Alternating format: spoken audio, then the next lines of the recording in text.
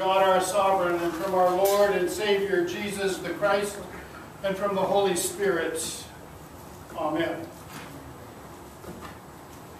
It has been said that the only legitimate place for theology to begin is with this proposition: the world is not the way it should be.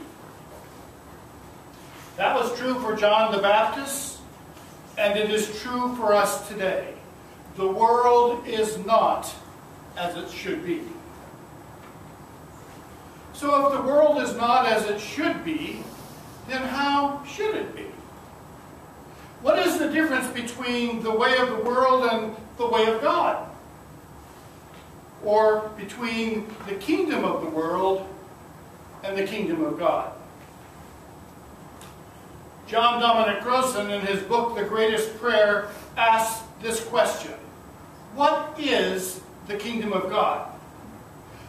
When we pray the prayer our Lord taught us, when we pray, "Your kingdom come, your will be done on earth as in heaven," what is it that we are praying for? Just what is the kingdom of God on earth? Crossan answers the question in this way: when you read kingdom of God, mentally rephrase that as the ruling style of God. So when you read kingdom of God, read it as the ruling style of God. It imagines how the world would be if the biblical God actually sat upon an imperial throne down here on earth. It dreams of an earth where the Holy One of justice and righteousness actually gets to establish, as we might say, the annual budget for the global economy.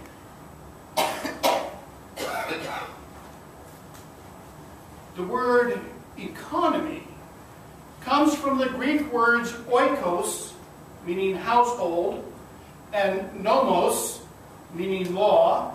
So economy, or oikonomos, means the law of the household.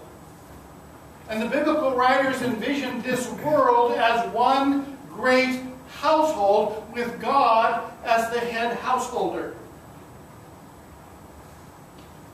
So when we pray, "Your kingdom come," we are praying that God's great and grand economic design for His household, the design of abundant blessings distributed in fairness for all people, would be modeled and practiced here on earth just as it is in heaven. And to that, Crossan would add, don't worry about heaven. Heaven is doing quite well. It's earth that we have to worry about. Our concern is for the here and now, at this time and in this place, on earth. The prayer is, "Your kingdom come on earth." Now, we all have the potential to over-spiritualize the Bible and our faith so that they become disconnected from the real needs of the world around us. John the Baptist helps reconnect us with a warning about the sinfulness and the brokenness of this world.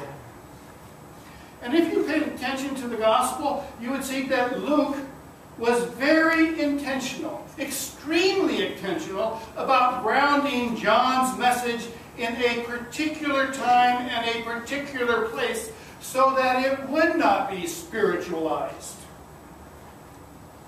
Listen again to how Luke sets up John's call for repentance.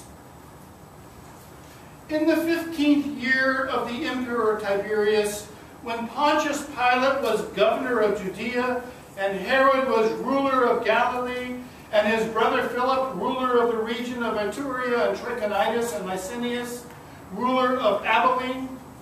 During the priesthood of Annas and Caiaphas, the word of God came to John, son of Zechariah, in the wilderness.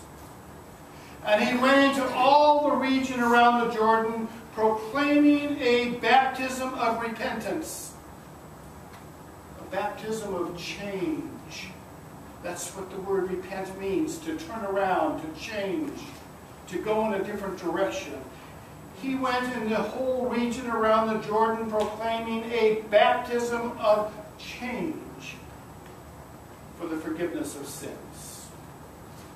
Luke wants his readers to know that the reign of God is not some fantasy off in the future in another time and place.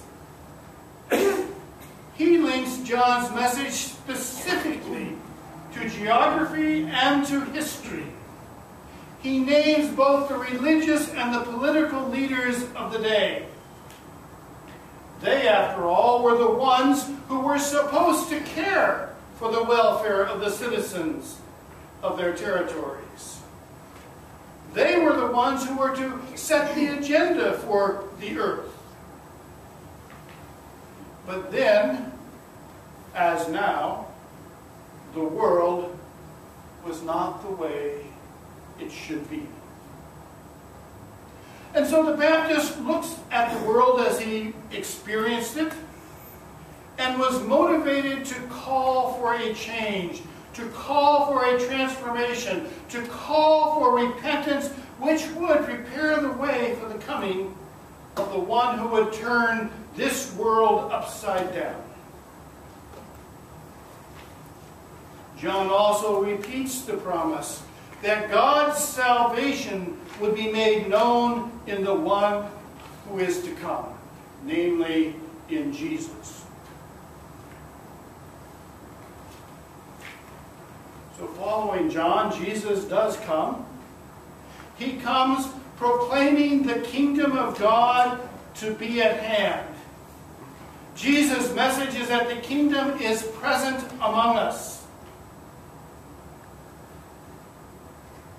John said it was coming. Jesus said it is here. And yet, in spite of the proclamation of Jesus of the advent of the kingdom of God, the world continues to sit in darkness. It is still not the way it should be. Why? Could it be, now pay attention because this is the basis for your homework assignment.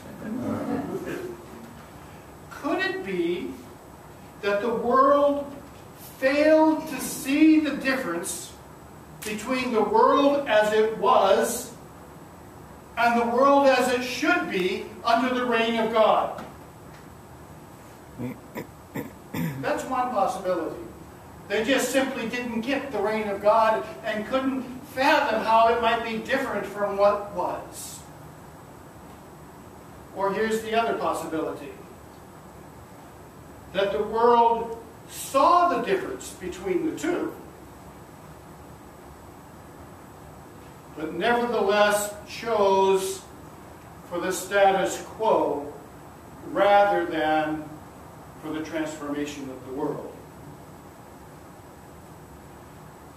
In other words, we like things just the way they are. Thank you, God. And what of us? We who have heard both the call to repentance from John and also the proclamation of Jesus of the presence of the reign of God among us, have we also failed to discern the difference?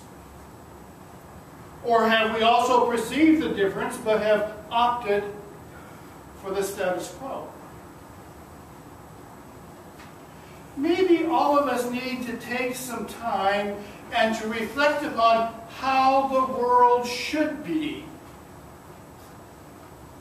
What would it look like if God's kingdom